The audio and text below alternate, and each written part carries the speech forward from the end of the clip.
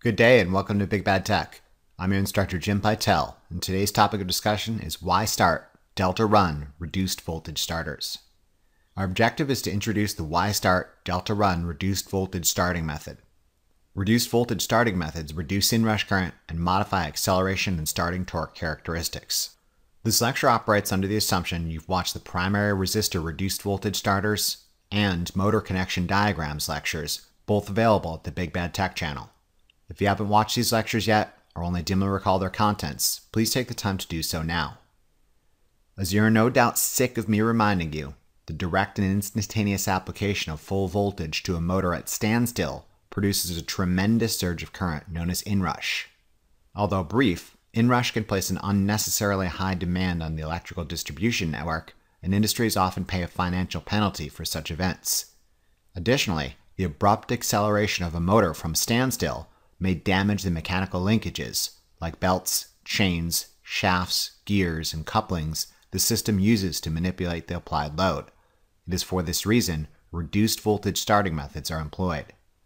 Reduced voltage starting methods include, but are not limited to, primary resistors, part winding, Y-start delta run, soft starters, and motor drives.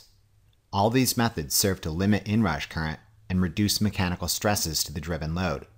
Today we'll discuss one of these methods, Y-start delta run reduced voltage starters, also called star delta starters, on an introductory level. After we've discussed timer relays, expect to revisit reduced voltage starters incorporating timers in later lectures. As you'll soon learn, the term reduced voltage relies upon some mathematical trickery. However, the effects are the same. When this technique is employed, a motor experiences less of an inrush and accelerates gently in comparison to a full voltage starter. As the title implies, Y-start delta run reduced voltage starters use a Y configuration when starting a motor and a delta configuration in run mode. This implies that motors making use of this technique must be able to be placed in either Y or delta configuration. This rules out all 3-lead and 9-lead motors, since these motors are pre-configured by the manufacturer in an unalterable Y or delta configuration. Eligible for this technique are 6 and 12-lead motors. The commonality exhibited by these motors is that they are customizable and can be placed in either Y or delta configurations because both ends of all windings are accessible.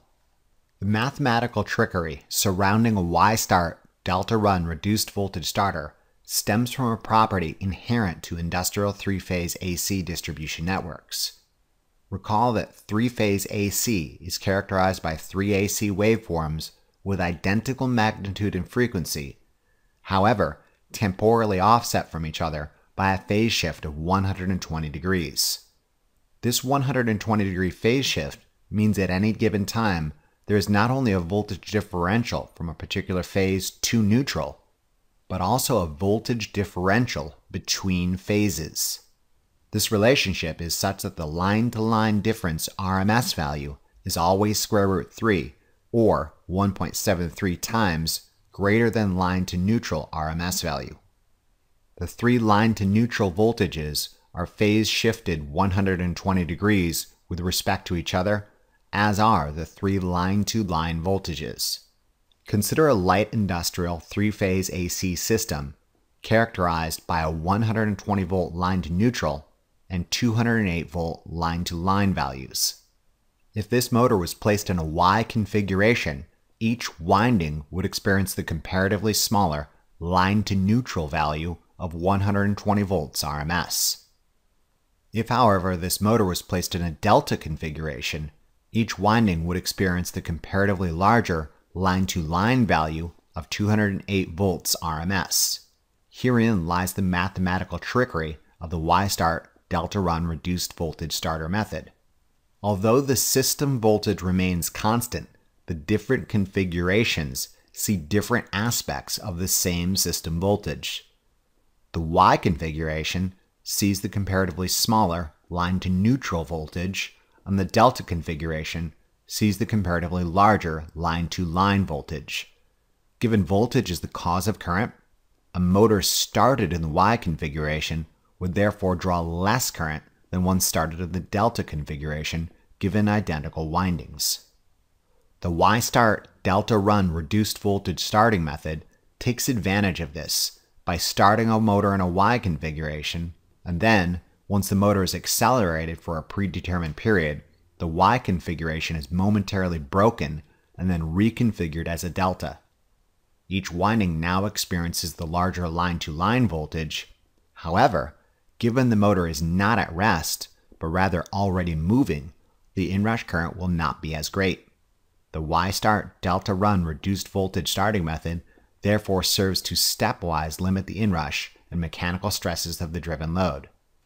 This technique need not be limited to just 6-lead motors. Consider a 12-lead motor necessitating connection to a low voltage source. Winding A1 is in parallel with winding A2, and similarly, B1 is in parallel with B2, and C1 is in parallel with C2. These parallel configurations can be placed in a Y configuration to start, using the comparatively lower line-to-neutral voltage, and then disconnected and reconfigured in a delta configuration to run using the comparatively higher line-to-line voltage. Similarly, consider a 12-lead motor necessitating connection to a high-voltage source. Winding A1 is in series with winding A2, B1 is in series with B2, and C1 is in series with C2. These series configurations can be placed in a Y configuration to start using the comparatively lower line-to-neutral voltage, and then disconnected and reconfigured in a delta configuration to run using the comparatively higher line-to-line voltage. Regardless, the switch from Y configuration to delta configuration uses different aspects of the same system voltage, and as a result, inrush current and mechanical stress is reduced. Notice the graph of inrush current for the Y-start delta run reduced voltage starter method shows a transient spike, characteristic of an open transition reduced voltage starter. As you recall from our preliminary discussion on this topic, an open transition reduced voltage starter briefly de-energizes the motor during a transition from start to run mode. The transition time between the Y configuration and delta configuration requires a measurable amount of time to take place due to the electromechanical nature of the switching apparatus, and this spike is a product of the open transition period. We'll discuss solid-state devices without moving parts, in later lectures that minimize transition states and transient events. Recall the timing of the transition from the Y-start to delta run mode affects the inrush current graph. Notice if the transition from the start to run takes place quickly, the motor is only given a short time to accelerate. Inrush current will be more. If, however, the transition from start to run mode takes place later, the motor is given more time to accelerate. Inrush current will be less. Thus far, we've examined only elemental diagrams of Y-start delta run reduced voltage starters in the most nebulous of terms.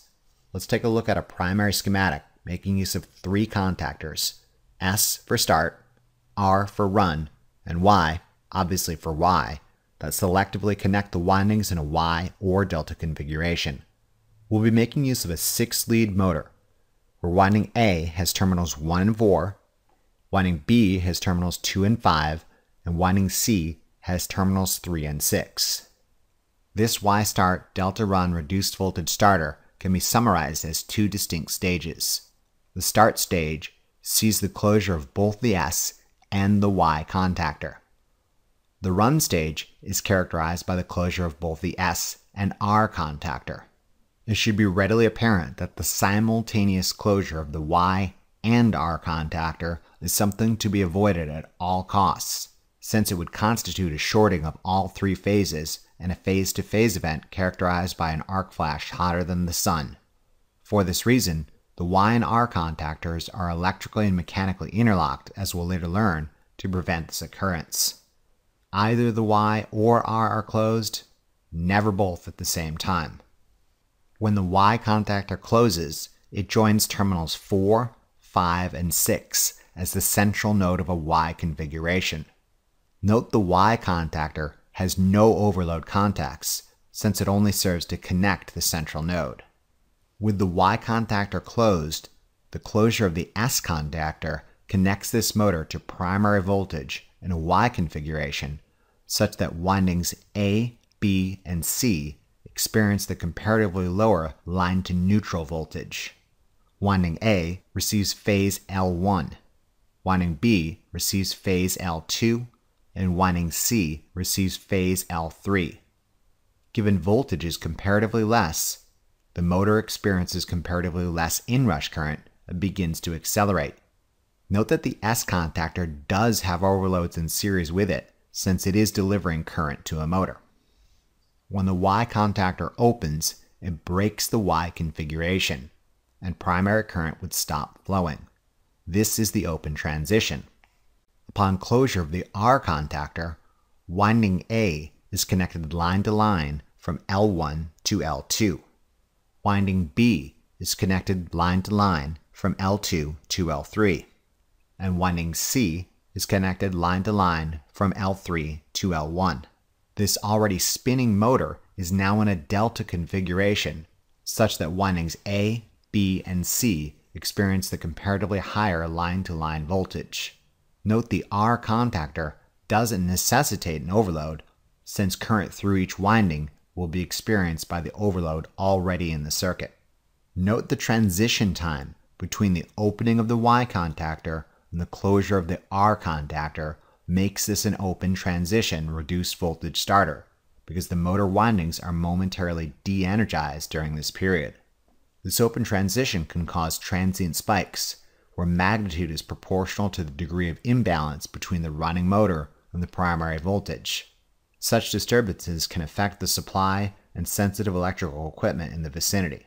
Still, the staged reconfiguration of the motor windings yields less inrush and mechanical stress than a regular full voltage motor starter, even when the transient spike is taken into consideration. Note, the motor connection diagram must be adhered to such that both Y and delta configurations produce the same direction of rotation. If the delta configuration produced an opposite rotation, the motor would be plugged in reverse, counter to our intended purpose. Let's now examine a sample pilot ladder logic diagram that governs the operation of a Y-start delta run reduced voltage starter. This example features an operator-initiated start, followed by an operator-initiated transition from start to run. Rungs 1 and 2 govern both the Y and S contactors. Note the normally closed side of the mechanically interlocked run push button and the normally closed R2 electrical interlock would de-energize the Y contactor coil if either of these opened. We'll discuss this interaction in a moment. Rungs 3 and 4 govern the run contactor only. Note the normally open S2 contact in rung 3. This prevents an operator from placing the motor in run mode without having first placed it in start. Additionally, note the normally closed Y1 electrical interlock. This prevents the R contactor coil from being energized if the Y contactor is already activated. Additionally, note the mechanical interlock between the Y and R contactor. As previously discussed, at no point should the Y and R contactor ever be simultaneously closed. The mechanical and electrical interlocks prevent this most heinous of circumstances from occurring. Note the E-stop, stop, and normally closed overload contacts serve to de-energize all three contactors and de-energize the motor. Let's walk through the ladder logic diagram and see how this Y-start delta run reduced voltage starter works. If an operator were to press start, both the Y and S contactor coils would be energized. When the Y contactor coil is energized, its associated contacts change to their opposite states. The Y1 electrical interlock opens, and the Y primary contacts close. When the S contactor coil is energized, its associated contacts change to their opposite states. The S1 holding contact closes, as does the S2 electrical interlock, and the primary S contacts close. This motor is now in a Y-start configuration. An operator can now release the start push button, and the S1 holding contact maintains this last asserted state. After a predetermined period of acceleration, an operator can press the run button to transition from Y-start to delta run mode. The now open side of the mechanically interlocked run push button de-energizes the Y contactor coil, and its associated contacts return to their deactivated state. The primary Y contacts open, momentarily de-energizing the motor. The Y1 electrical interlock closes. Given the mechanically interlocked run push button is now closed, the closure of the Y1 electrical interlock energizes the R contactor coil, and its associated contacts change to their opposite state.